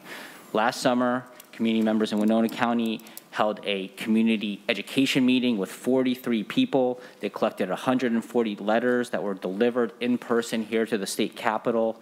They met with staff from the governor's office as well as staff from MPCA and DNR. They generated media coverage, half a dozen letters in their local newspapers, KARE 11 TV station, letter in the Star Tribune, and they have also provided policy recommendations to both the governor's staff and to other legislators, all because they need accountability and a better response to fish kills. This matters to people, and people have been speaking out about this. One of those key LSP members is Richard Ahrens. When this bill was originally held to be scheduled to be heard last week, Richard was planning to testify. He was not able to make this meeting at this time, and so I'm going to just take 1 minute to read his comments on behalf of Richard. The following are Richard's words. I'm going to read on his behalf. Thank you for the opportunity to speak with you. My name is Richard Ahrens from Lewiston, Minnesota in Winona County. I live about 1 mile from the massive 2,500 fish kill that happened last summer. I'm here today to express my support for developing a protocol for state responses to fish kills. I'm retired from a lifetime of beef and crop farming. When I was young, there were more farmers and less livestock in our neighborhood. There also weren't any aircraft spraying pesticides over fields, and the water was pure and safe. Today, my well tests at 19 parts per million nitrates, nearly double the health safety limit, increasing 6 points in just 2 years. Fish kills have become an almost annual occurrence here. These fish kills are a representation of a reality that we deal with day in and day out. Minnesota Department of Agriculture estimates that 1,300 residents in Winona County are served with water they're unable to drink. Our neighbor town is facing expensive capital projects because their municipal water is nearing harmful levels of nitrates. State agencies must do more. The response to these fish kills has not met the urgency needed. I am encouraged that this bill creates a protocol for responding to and handling fish kills. I would also hope that in the near future, there will be another bill that focuses on penalties and accountability for fish kills. When a fisherman catches one over the limit, they are fined. When 2,500 fish turn up dead, no one is held accountable. With each fish kill, I see us coming closer and closer to a surface water system that no longer supports aquatic life and groundwater that no longer supports human life. I urge you to please move forward with this first step in helping us address these very pressing water contamination issues. Thank you. Thank you, Mr. Carroll. Members, any questions to testify or to our co-author, Senator Dibble? Senator Green. Thank you, Mr. Chair, and to either the senator or any of the testifiers. I'm glad to know this information because I remember when this fish kill happened, and at the time, I think we were told that they couldn't distinguish why they were killed, but Senator McEwen said that they had pinned that down. So I'd like to get that information. That'd be really helpful. But I've got 3 questions, and I'll just ask them. And in the interest of time, because I know we got other bills, the testimony was given that said that there were 4 kills in the last 7 years. I would like to know how many were before that, and you know, is it something that's been going on for a while? Where were the fish found? Were they on the edge of the stream? Were they up on the shore? Because if it's a river, I would have thought they'd have floated downstream. So I'd like to know where they were at. And then is the area around Rush Creek, does it have the buffers on it? Does it have the 50-foot buffers that were put in place? Thanks. Okay. We also have DNR here in the room as well if they need to give any answer. Go ahead, Mr. Listenski. If I may, Mr. Chair. Sorry, Mr. Chair, that was, I remember Mr. Broberg, who is actually, you know, he was the one who made that statement. That's what I said his name out, because he's on the, he's out there in, you know, the TV land, but he presented, just to know that he's, you know, an expert, was on the LCCMR for many years, and of course you know that. So that's what I said his name, because that's why I heard the quote. I was just adding that point. That's it, Mr. Chair. Thank you. Mr. Broberg's still here, I believe. So, up on the screen. Yep. Mr. Chair, if I may, and Senator Green, members of the committee, again, my name is John Lancheski. I'm with Minnesota Trout Unlimited. I am familiar with all the 4 streams where these fish kills occurred. I fished these streams. We've actually done habitat work on these streams. So the reason you don't have the detail about this last fish kill is, despite being 7 months ago, they still don't have their investigative report issued yet. They did share that it was due to, you know, manure pesticide application, but no detail yet. And that's one of the things this bill is trying to get at, is the fact that there's not a lot of sharing of information with the public. So there were fish kills before the last 4 fish kills, going back quite a way. It seems to be more frequent in the last decade. The other question was, where were the fish found? Both in the water and on the banks. Typically, it'll happen with a rainfall event, and so some of the fish end up on the grass. But they are washed downstream. some fish stay in the bottom of the pool, they're not flushed out, others are in the grass, so that it is scattered through the reach of the stream. And then finally, Rush Creek, by and large, there are buffers along the waterways, at least. Again, these are minimums. They don't cover every aspect of the stream. The far upstream reaches are not covered by the buffer law. So it has to be a certain area of land. So the very fingertips where something might be flushing from are not covered by the state's buffer law. So that's what I know. I'll take any other questions. Or Mr. Broberg certainly knows a fair amount of these fish kills if he's still tuned in. But thank you. Senator Green, any follow-up? I probably have a lot of follow-up, Mr. Chair, but I think that in the interest of time, I'll wait for the reports from the MPCA. That's what I'm really interested in. I like watching the reports that they send out as far as the chemicals and nutrients that are in the water. So. Okay, thank you. Okay, any further discussion? Okay, well, we'll lay over. Mr. Chair. Oh, Dibble, Senator Dibble. I was just going to make a concluding comment. Mr. Chair, you're now on the Sard Sam's Outdoor Heritage Council. You took my place.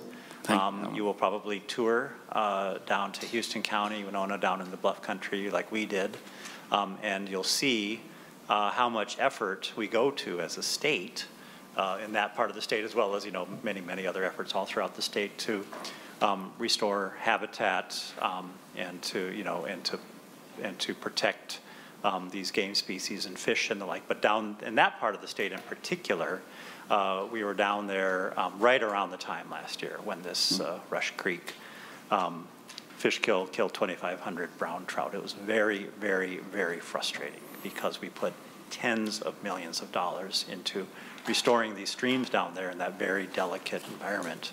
And for these fish kills to happen is exasperating. So I was glad to be a co-author on this bill and would appreciate this committee's consideration.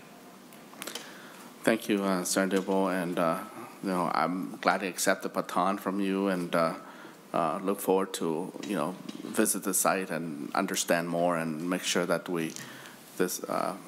this issue is dealt with in a good and ecological manner. So thank you for bringing this bill forward. We will lay the Senate File 68 as amended for possible inclusion in an environment omnibus bill.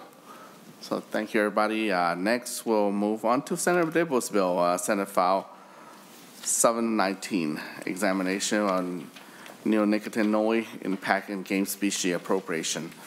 So Senator Dibble, anytime you're ready. Thank you, Mr. Chair and members. So I appreciate the opportunity to present Senate File 719. I'd also like to take the opportunity to thank my co-authors, Senators Herr, yourself, Mr. Chair, Senator Morrison, Senator McEwen, and Senator Port. We have a couple of testifiers who are able to speak more articulately to the issue of neonicotinoids and their effect on game species, but what this would simply do is would make resources available to the DNR to study and better understand those effects, especially on deer and prairie chickens. Neonics are, Mr. Chair, I'm sure you've had some discussion in this committee already about this pesticide. It's a systemic pesticide, a neurotoxin that incorporates into crop plants themselves. It's persistent in the environment, and it has now been showing up in the tissues of mammals and birds, and it's known and shown to have lethal and sublethal effects on vertebrate species and game species, and the consequences are on the ability for those species to survive and thrive in our environment. We're very familiar, of course, with the discussion of neonicotinoids with respect to insects and pollinators and the like, but it's now showing to have pretty substantial effects on deer, on deer offspring, and on birds, and quite lethal to birds. And so it's important for us to have these resources to understand better where it's showing up. It's showing up all across the state in the tissues of these animals, regardless of whether they're in agricultural zones or not. It's important to understand why that's happening. So with that, Mr. Chair, we have Chris Cowan from the Pesticide Action Network, and then Michelle Carstensen from the DNR, who has a slide presentation. Thank you, Mr. Chair. Okay, please come to the testify table. And welcome Mr. Cowan and Dr. Carstensen. Do state your name for the record when you testify.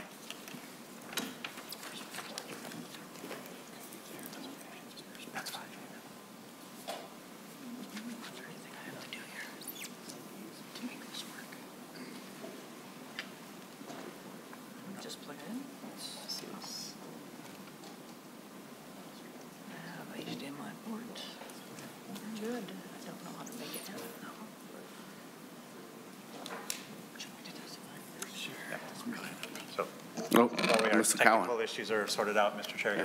Mr. Cowan.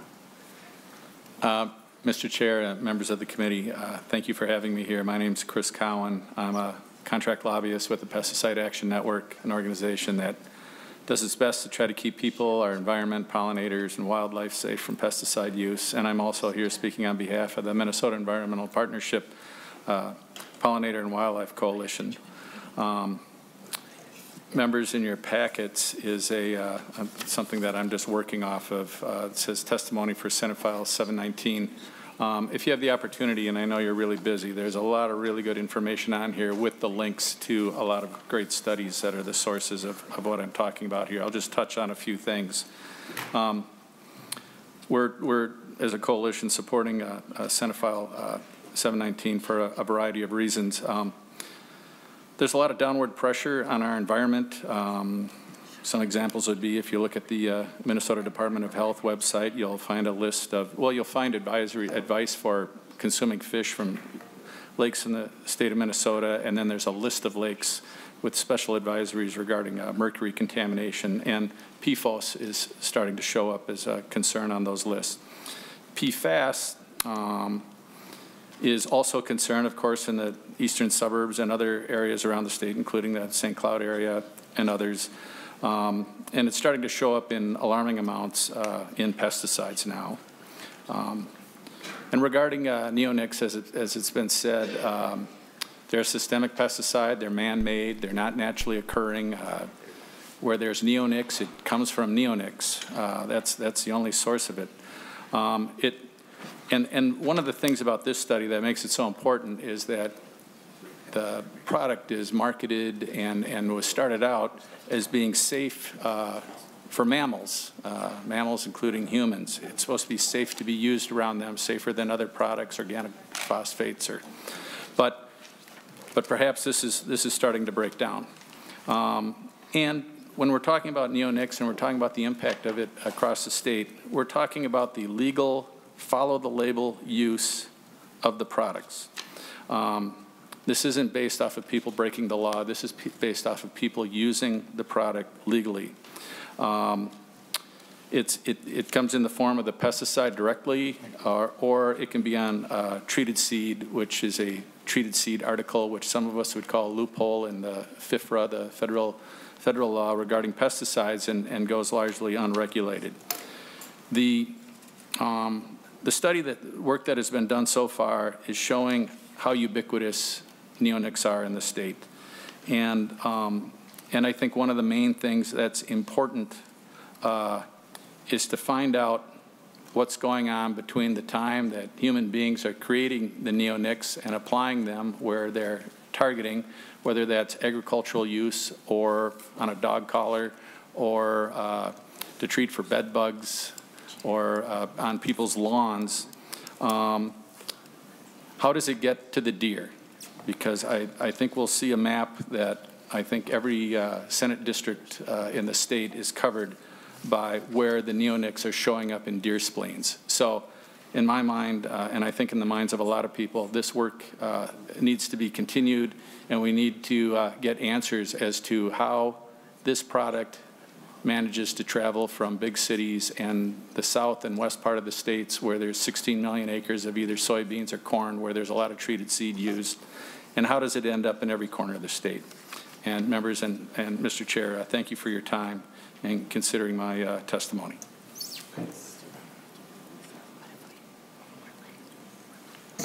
Okay, Senator Dr. Carstensen is up now and running, so. Dr. Carstensen. Thank you, Mr. Chair, members. My name is Dr. Michelle Carstensen, and I'm the Wildlife Health Program Supervisor with Minnesota Department of sorry, you got me thinking that, so DNR.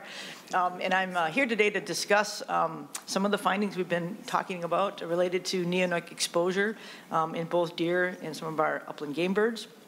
I did provide this presentation in a handout for members too, but just wanted to go over some of the information that we found in our first years of the project. We talked already about neonics, so I don't really need to provide more background into these chemicals, but really just emphasizing these are in more than 500 different commercially available products in this country, ranging from agricultural uses to gardens and lawns and pet products. And so they're widely used across our nation in many products across the landscape.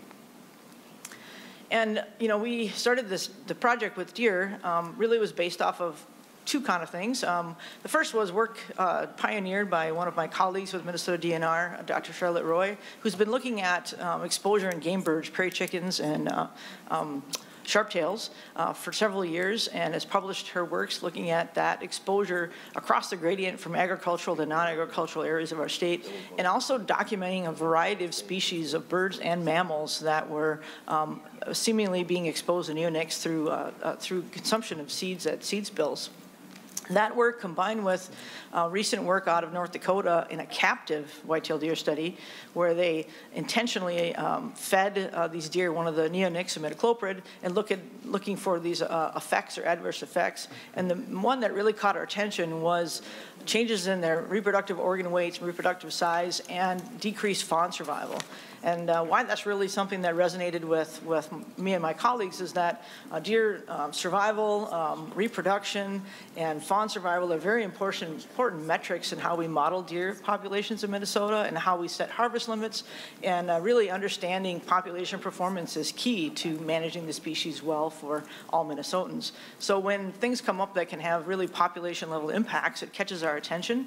And we wanted to understand more about if that was actually occurring in wild deer, because when you extrapolate from a captive study to a wild study, sometimes there's some other variables that really can influence results.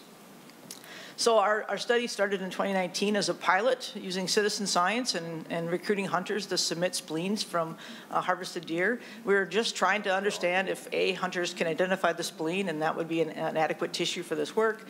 Secondly, to see if we could even determine if deer were being exposed, and also looking at this exposure level and comparing it to what was found in that captive study, where again fawn survival was implicated as something to be concerned about.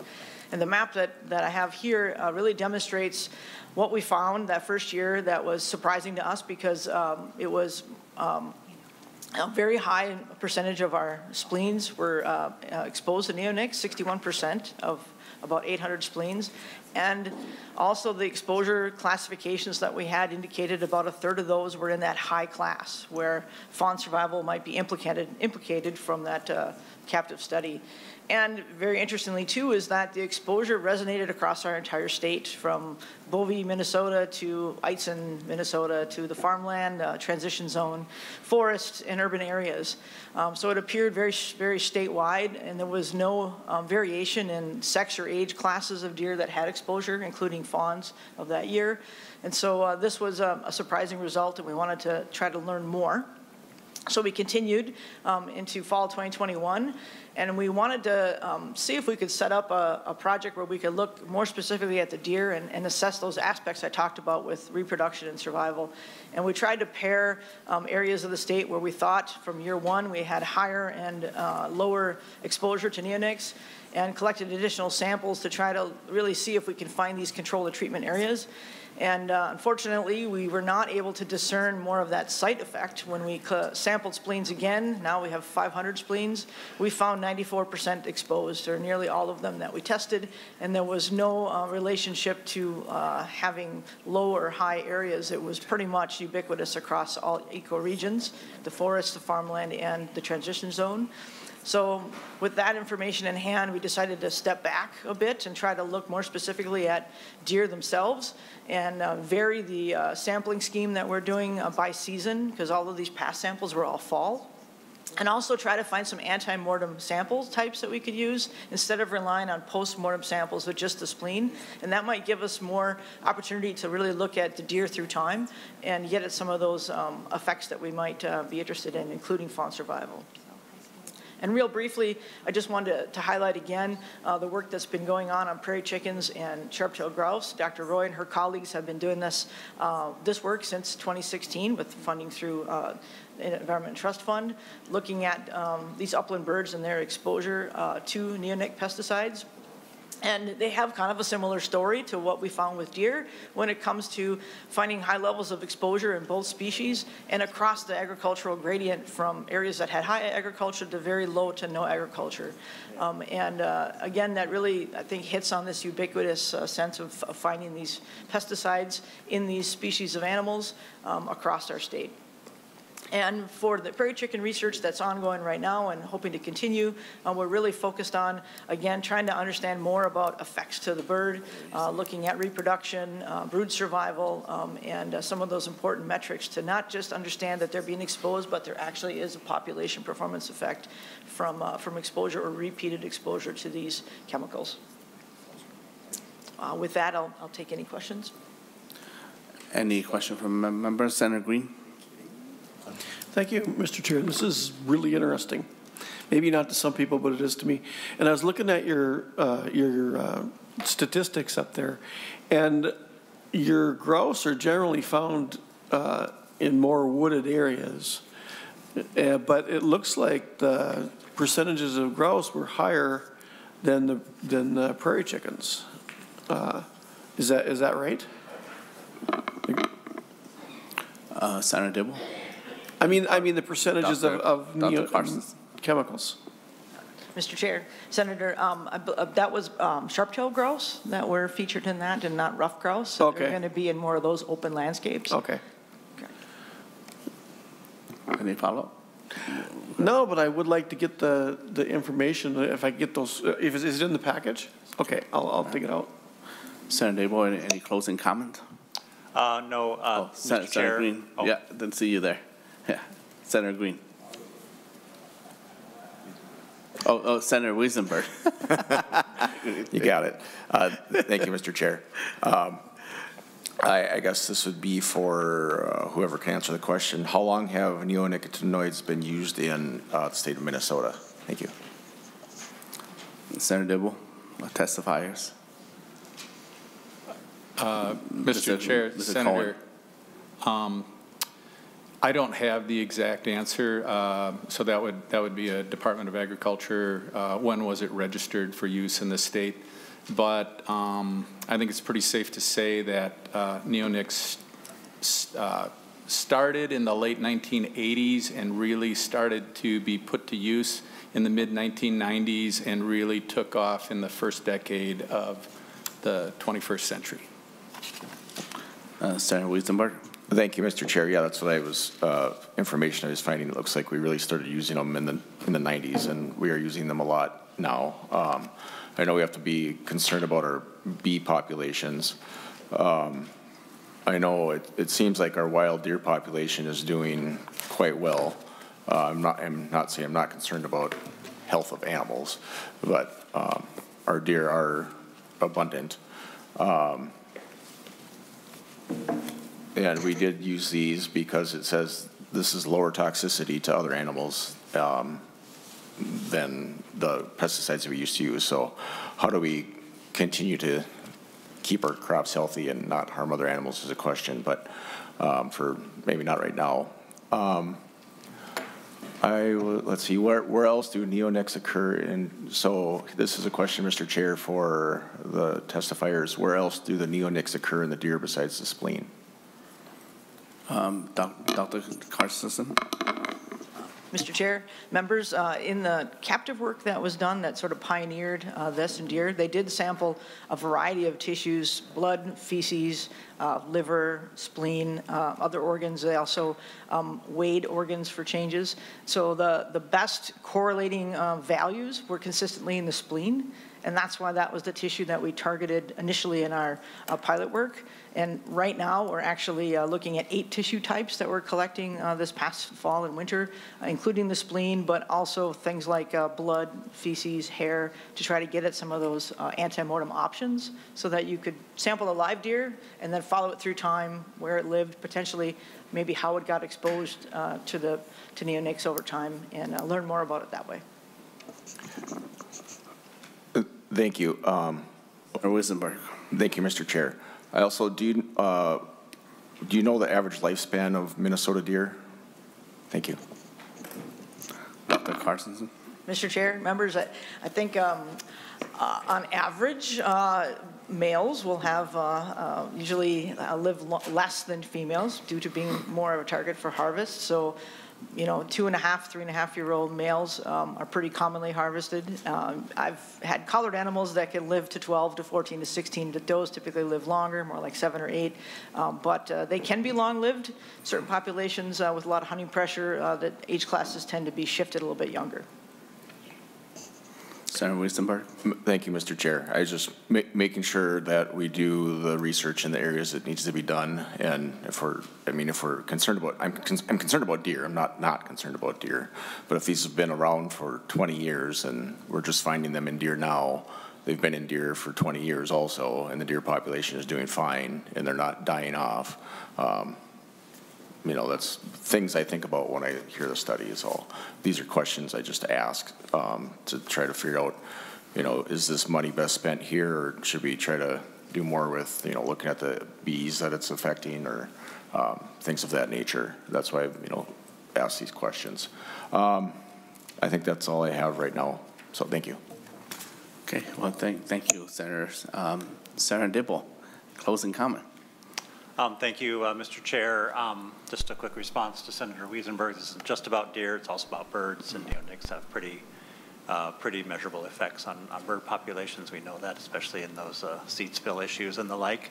But information is not a bad thing, you know, as we seek to manage Minnesota resources, including the fauna of Minnesota, and appreciate your time and your consideration. Thank you, Mr. Chair and members. Well, thank you, Senator Dibble. We now lay over Senate File, let's see, 718, 719, for possible inclusion in the environmental omnibus bill. Thank you for being here. And we still have 2 bills, but we're running short time, so we will recess. Okay, we'll take on those 2 bills this Thursday.